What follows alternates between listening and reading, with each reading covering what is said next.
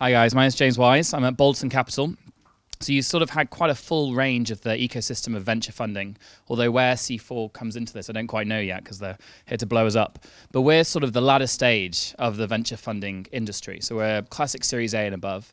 But that is really changing quite a lot. And so I'm going to give you just a couple of minutes on Balderton, a bit of our background, a couple of minutes on me, and then, if useful, start to explain a little bit about what we're seeing in venture as a whole for those of you starting out now. Although we may not be relevant, on average we know people about 2.5 years before we actually invest. So we like to meet you now and then hopefully be useful at a later stage. And also maybe a little bit about what we're seeing in hardware. And we've been around about 15 years. So we've seen the evolution of hardware and made all the mistakes in the book in that process. So back in the early noughties, we were investors in software, but we were also investors in green tech. So we made lots of terrible investments in that space. One or two successful ones. We backed Yingli, which is a big solar energy company, which went pretty well, but also lots and lots of missed opportunities. In the mid-noughties, just as things were getting slightly more interesting for hardware, we invested in a company called OnCommune, which is a blood diagnostics tool. So it's in hospitals, it's for clinical use, but it was a university spin out that had a new type of technology, managed to get a bit of traction. And once again, it's been quite successful, but it's been a 6 or 7 year journey. And now they're starting to get into the clinical ecosystem and do really, really well. But that's an expensive, long, painful process. And the most recent hardware investment we made was Roly. Roly is a consumer-facing new type of musical instruments as a whole, but in particular, their first entry is the piano. So disrupting an industry which has been around for about 400 years, hasn't really changed much in the last 100 years, since the electric keyboard 30 years ago is the last time anyone really managed to buy or sell pianos effectively. And so this is the new type of hardware startup. They are innovative, they're branded, they have different ways of creating and distributing their product. And it's sort of that angle and that end of things that maybe I'll talk a little bit about today. But to understand a little bit, we are, I think, the largest European-focused European venture fund, although there's a new one every day, so that may change. We are a group of operators and financiers. So within our 8-person investing team now, we have 2 partners who've built billion-dollar-plus companies. Saranga, who built Blinks, Bernard Liotto, who built Business Objects. Bernard's on the board of Stanford. Saranga works with a huge number of World Economic Forum sort of outreach programs.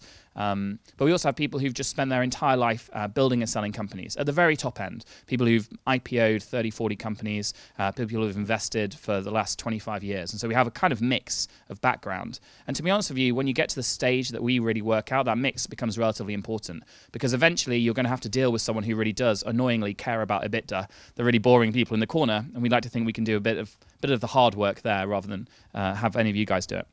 So our average check size is a bit of a misnomer, because while officially we say it's $5 million, last year we did everything between $20 million and about $500,000. And the range of that is partly because of the need of the companies we work with and the fact that some of our companies require follow-on capital, but also it's because in venture, no matter what stage you say you're at or what sector you say you're interested in, a great person and a great team will always change your mind. I think that's the underlying thing here and the most annoying thing here for all of you. The number one thing that we care about, and I presume the number one thing that most of VCs still care about, is the passion and expertise of the person and the team they're working with.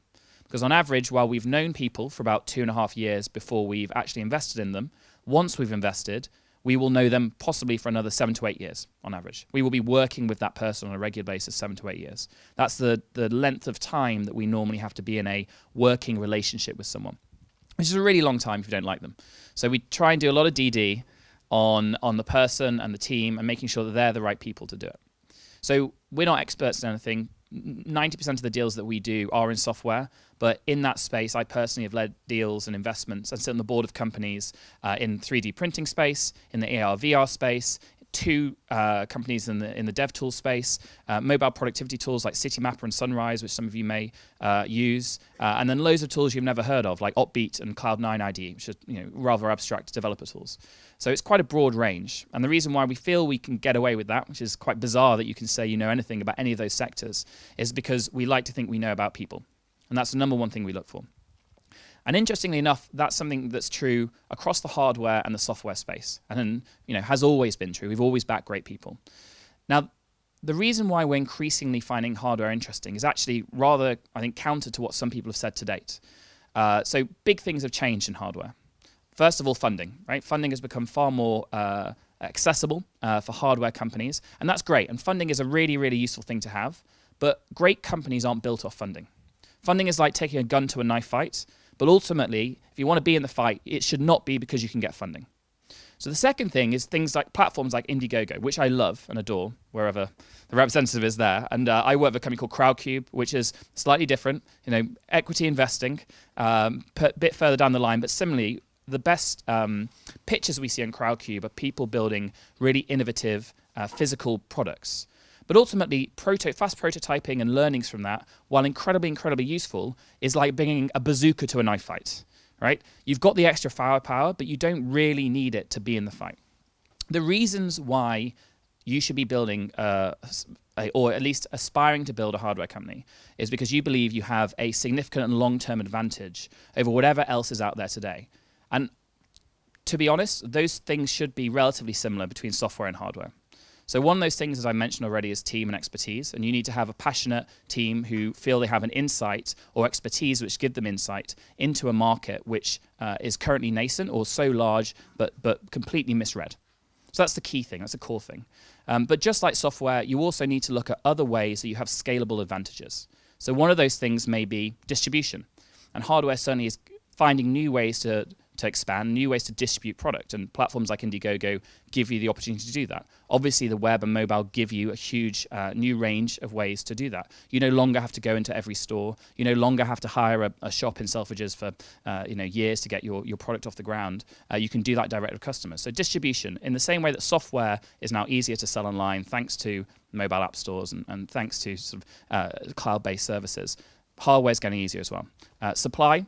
Obviously, supply now in the software world has completely changed. You could build something with one or two people and an AWS account, and it's getting there with hardware. It's still a lot harder than software, but the emergence of big platforms like PCH and people in that space, the emergence of lots of open source and free materials to help you find and build and deliver products, and then networks. And one of the companies I work with is called 3D Hubs. Networks like 3D Hubs, which is a platform for distributed 3D printing, for example. It's just one example of many platforms in that space which can help you build and test stuff. Then there's always the technology breakthrough. So what is it that's really innovative in software companies? Often it's because they've got a new type of tech that makes it slightly faster to deploy or slightly easier to find. And I think that technological breakthrough has to also exist in your hardware startup. You have to have something that's just slightly different, slightly more advanced, slightly smaller, slightly faster, slightly cheaper, slightly less energy demanding, or a nuance in design, which gives you the same edge that a great developer or a great new piece of software would have. And then the number one thing that I think the hardware industry has in spades, which the software industry takes huge advantage of, is that you have very large, slow-moving, and very uninspiring giants in the space. And one of the reasons why we really liked Roly was we looked at what happened in the major piano producers over the last 30, 40, even 100 years, and they'd done nothing. Other than the electric keyboard, there really hadn't been a major breakthrough. And we looked at the financing structures within these large companies, and we looked at their procurement routes, and we looked at the huge levels of management they have for what is effectively a hardware company, and we thought, well, an incumbent can take all of that out. And it's the same in software, right? People look now even at the older software giants like Microsoft and say, we can take out huge chunks of your business. And for all of you, you should be looking at, if you're building a new hardware product, looking at the incumbents and saying, we are better than you in these three ways. We are more scalable than you in these three ways. And we can take out these chunks of cost in these ways. And this is the long-term competitive advantage we have. Because funding is not a competitive advantage. Prototyping is not a competitive advantage in the long run. The long-run competitive advantage is those kind of scalable opportunities. So whenever pitching hardware startups, especially at least to me, I would recommend really, really focusing on what is the scalable advantage, the long-term competitive advantage that you are building here. And it can't just be, we had a really great Kickstarter campaign, although that is incredibly important. It has to be something bigger than that. So we have backed a few hardware companies. We're looking to do a lot more. Similarly, if you'd like to talk to any of us, we take meetings whether you're just out of university or beforehand, or you're far down the line with the product and you have sales, because we like to meet exceptional people. Realistically, we normally invest post-product launch, early sales, and into people who have a very clear vision of where the company is going, because we can give you the capital and hopefully the support to build a large organization. And hopefully, if you can't get an invite to Stefan, I can introduce you to him as well. So come to me first and I'll pass you over. Thanks very much.